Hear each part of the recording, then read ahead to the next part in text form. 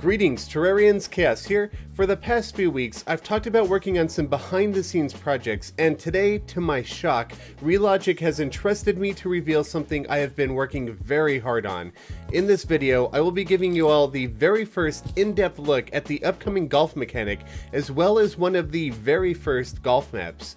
I teamed up with fellow beta tester Darth Morph to work on this golf course, which we have named Terraria, and the world save will become available for download this Saturday when 1.4 releases. Featuring 9 unique biome-themed holes, this golf course is designed to offer a challenge to any golf enthusiasts in Terraria.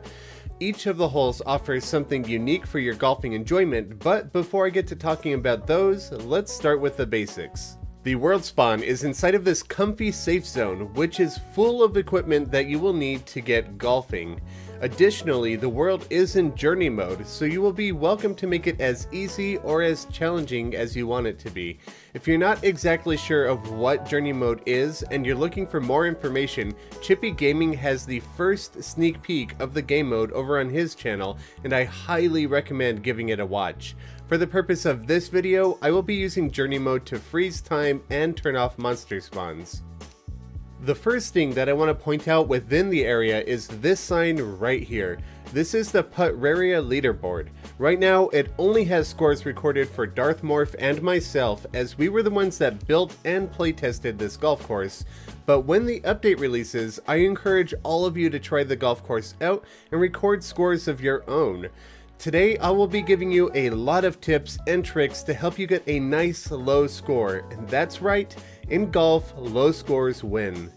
This golf shack will equip you with everything that you need to get started with golfing. It even has the golfer NPC who sells golf-related items. His stock will change as you increase your golf level, which is to say that the more you golf, the higher your level will become. You don't necessarily need to interact with this golfer NPC during your playthrough of the map because we provide all of the starting materials for you, but we did decide to add him in just in case you wanted to purchase anything later on. You can improve your golf score by golfing, obviously, but I'm not going to go too much into detail about that today. But I will have a full in-depth guide on golfing and the golfer NPC next week after Journey's End has released. Golfing starts simply by placing a golf ball on the floor. There are two ways that you can do this. If you have a golf ball item in your inventory, you can use it to throw a golf ball onto the floor. This will allow you to place a golf ball anywhere, but it is not the most ideal way to start a round of golf. This is an item called a golf tee. When you place the item on the floor, you can right-click on it, which will place the golf ball on top of the tee. A golf ball hit from that tee will travel much further than any golf ball hit from the ground, making it the ideal starting location. Just a side note, carrying a different colored golf ball item will change the color of your placed golf ball, whether the item is equipped in an accessory slot or just sitting in your inventory. So once you've placed a ball, obviously you will next need to hit it. That's where clubs come into play. There are only 4 types of golf clubs that you need to worry about in Terraria. The putter is the weakest of the clubs and will hit the golf ball the shortest distance. It is best used when you're really close to the golf hole and you need a gentle swing so you don't overshoot. The wedge is a short-ranged club that will be very handy in getting your ball out of difficult situations such as sand. The iron is a medium-ranged club which can hit a ball vertically very well, but it isn't the best for horizontal distance. The driver is a club that excels in getting golf balls very long distances horizontally, but it lacks the vertical lift that the iron has. With a club selected, holding the left mouse button will charge a swing, creating a visual guideline that serves as an indicator on where your golf ball will travel. This does not show the full travel distance, and the harder that you hit the ball, the less the guideline will actually show. You can increase the power of your swing by moving your mouse further away from your character, and moving it closer will lower the power. This meter will indicate how much power is behind your swing. Once you release the mouse button, your character will swing the golf club. There is no way to cancel a charged swing, but if you decide you don't want to hit the golf ball, simply walk away from the ball before swinging the club. It won't hit the ball and it won't count against your score. When you do decide to hit the golf ball, however, your camera will move to follow the ball for the entire time that it is moving. Moving your character will snap the camera back to you, so you don't have to watch the ball travel if you don't want to. If you are uncertain of where exactly the ball landed, you can see an indicator for it on your map and minimap, and there will even be an arrow on your screen pointing towards the golf ball as long as you're holding a golf club in your hands. Sometimes your golf ball will end up in a place that you can't reach, or you won't be able to hit it back out of. That is where this item comes in handy. The golf whistle will return your ball to the last position it was in before you hit it, essentially allowing you to redo your shot. You will want to use this sparingly though, because every time you blow the whistle, you will receive a penalty to your score. Again, I'm not going to go too much into detail on the score today, I'll save that for a later video, but you do need to know that the lower the score, the better, and using this whistle will add to your score. So now you can hit a golf ball. Great, but what do you do with it? That's where the next item in the golfing mechanic comes into play. This is the golf cup. It is a small block that you can place on the floor that when a ball rolls over the top of it, it will fall into the cup and it completes a round of golf. This is literally the goal of the game. To help you spot the golf holes, we've placed pin flags on top of them, though they are not mandatory for golfing.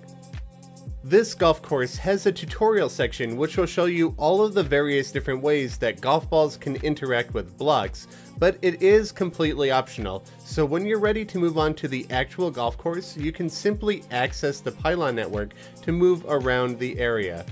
If you have no idea what a pylon in Terraria is, I will leave a link to the article that Relogic released last week detailing these amazing new teleportation items in the description below. So let's take a look at all of the various different holes that this golf course offers. Keep your eyes peeled for secrets because this map is absolutely littered with fun items for you to locate, and if you're able to find every single hidden gem throughout your playthrough, there will even be a bonus prize at the very end of the map. Hole 1, Pirates Cove, is located on the left ocean. The pylon will take you straight onto a sail ship where the round of golf will begin. To get started, place your golf ball on the tee. You don't necessarily need to right-click on the golf tee to place a ball. Another way to place it is by simply charging a swing on your golf club while you're standing near a tee. This will place a ball automatically for you, allowing you to get straight into the action. The first thing that you will see in the water is a small raft. You can hit the ball to land on top of this, or you could try and shoot over it, but be warned that if your ball falls into the water, you will be unable to get it out without using your golf whistle. Once you've worked your way along the ocean, you will reach the beach. If you get stuck in the sand, don't worry, just switch to your wedge and you will have no trouble getting out. At the other end of the beach, there is a large skull-shaped stone blocking your path forward. Shooting a golf ball into the nose will open up the mouth, allowing you to proceed inside. Notice how the golf ball is slowed down by the cobwebs around the nose of the skull. Different plants and objects will interact with golf balls in different ways, including slowing them down drastically. And as you can see here, since golf balls are projectiles, they can actually activate teal pressure pads. From here, you work through the cave and get the ball into the cup, and then you can move on to hole 2. The second hole, called Doom Temple, is not only an Indiana Jones reference, but it is the jungle-themed hole. You have to start off with a tricky arched shot that will land your ball inside of the temple, which will drop down and open up a path for you. Once inside of the temple, you will find yourself with 3 options. Pick your path carefully though, as some hallways are more forgiving than others. A big tip when golfing in tight areas like this is that more power is not always better. Your golf ball will travel much further than the guidelines predict when you're at full swing, which means your golf ball can bounce in unpredictable directions. This can end up landing your golf ball in a trap such as honey. Honey is the most difficult material to get your golf ball out of. If your ball lands on top of honey blocks, you can use a wedge to get out, but you will need to use the whistle to get out of the liquid version of honey. On the other side of these hallways, you will locate the hole. Once your golf ball lands in the cup, several things will happen. Your golf score will be announced in the chat, fireworks will shoot out of the golf cup, and the passageway forward will open up. That's right, not only can golf balls trigger wiring through teal pressure pads, but they can also trigger it when your golf ball lands into a golf hole. Hole 3, Sacred Oasis, is found within the scorching hot desert biome. A large sandstone hill rests between you and the hole that is located within the oasis. Be careful how you proceed, because falling deep into the antlion den can be tricky to get back out of. Once you do, make your way past the tiny pyramid and until you find the oasis. As you can see here, the hole is sitting on top of a small island. Normally, dropping the ball into a large pool of water like this would require a golf whistle to get back out of, as even a wedge would not be able to get out of this water. But as you can see here, there are some very helpful conveyor belts which will carry your golf ball up out of the water and onto dry land. Conveyor belts are an amazing utility block for golf balls. Even though the balls are considered projectiles, they will interact with the conveyor in the way that you expect them to, and you can do some really interesting things with that, including something like a ball lift. Once you've landed your golf ball onto the island, this little tip will help you finish the round.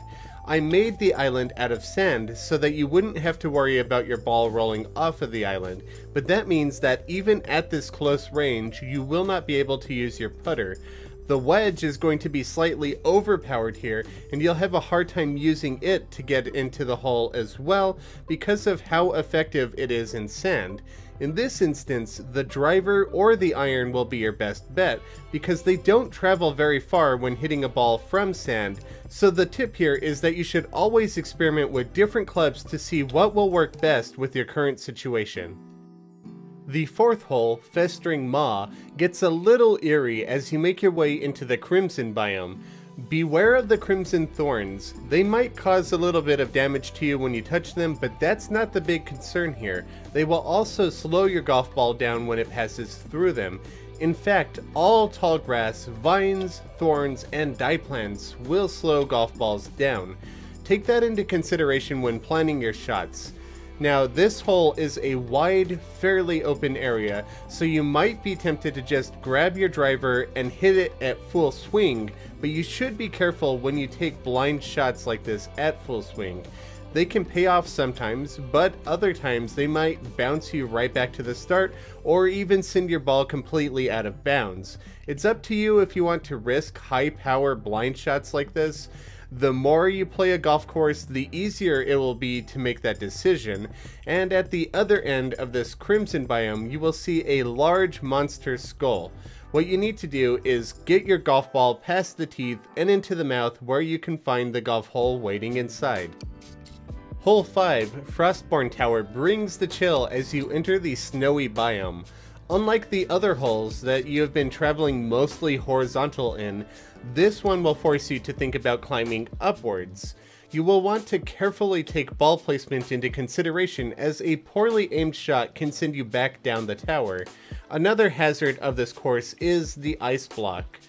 Golf balls will roll much further on ice than they will on other blocks, so be sure it's not going to roll off the tower. If possible, I would recommend aiming for snow and slush. Snow won't slow your golf ball too much, but slush will act the same way that sand does, so you will need to use a wedge to get out of it. Once you've worked your way to the top of the tower, you will need to land your ball on top of a floating island. Take care with this shot, as even a little too much power can send your ball soaring straight over the island and all of the way back to the very beginning. Things get even spookier at Hole 6, Ebonrot Stockades. This is not only the corruption-themed hole, but the further you travel into it, the darker it becomes, as it also turns into the new Graveyard mini-biome. There's a hidden task within this hole beyond just golfing. I won't spoil too much about it, but keep your eyes open when you play the map and see if you could find the hidden quest. As with the Crimson Thorns, you will need to watch out for Corruption Thorns. They will slow your golf ball down, but those aren't the biggest golf hazard within this hole. You will see many pockets of mysterious fog scattered around. This fog is hiding a very sticky trap. Try to aim your golf ball between the fog patches, but don't forget that if your ball lands within one, you can use your wedge, which will be a huge help. Traps aren't the only thing that the fog is hiding away. You will actually not be able to see the golf hole itself, so try to navigate through the fog to victory. Once you've completed the hole, the passageway will open up and you will find yourself in... Actually, let's leave this hole a secret for you all. I don't want to spoil the surprise of hole 7, so let's jump straight into hole 8, Dungeon Descent. The beginning of this hole is inspired by the traditional miniature golf obstacles, where you have to make your way into a small structure which has opening and closing doors. In this case, it's a miniature dungeon. Timing is key here. Your first shot will be a blind one, as you won't be able to see all of the dungeon doors from the tee. You can risk taking a powerful shot and hoping that all of the doors are open, but if they're not, you'll end up bouncing back to the start. If you do make it inside of the dungeon, you will not have to worry about your ball bouncing out even at full power. This is because of the way that golf balls interact with platforms. They can pass through platforms in the same way that players do, except that when they hit the solid side of a platform, they won't be able to pass back through. By creating a line or a wall of stairs, you can essentially make a one-way door for golf balls, which will allow you to walk through in both directions, but the golf balls can only travel in one direction. Once your golf ball enters the dungeon, it will drop down through a large game of Plinko. If luck is on your side, you could very well end up in a hole-in-one here. If not, you will end up in a small cave where you'll have to make your way up to the hole using other means. The final hole takes you all of the way down to the burning depths of the underworld. Welcome to hole 9, Deep Abyss. Unless you're using journey mode to disable mob spawns, you should be ready for a fight here. If up to this point you've found all of the hidden secret gems, you can turn them in here for a special reward. Tee off from the main platform to rocky spires that are surrounded by lava. Unlike the Oasis, these pools of liquid have no conveyor belts. If you drop your ball into the lava, you will only have two options available to you. Either you use your golf whistle, or you dive into the lava after your ball. Luckily, golf balls travel in lava quite a bit better than they do in water and honey, so you should be able to get it out if you're quick enough. Be sure to place your shots carefully though, as many of these platforms are quite small. Shorter shots will be easier to make, but they will take more swings, which will drive up your score. Longer shots are riskier, as you might miss and fall into a pool of lava, but you will cover more ground quicker. It's up to you how you would like to take on this hole.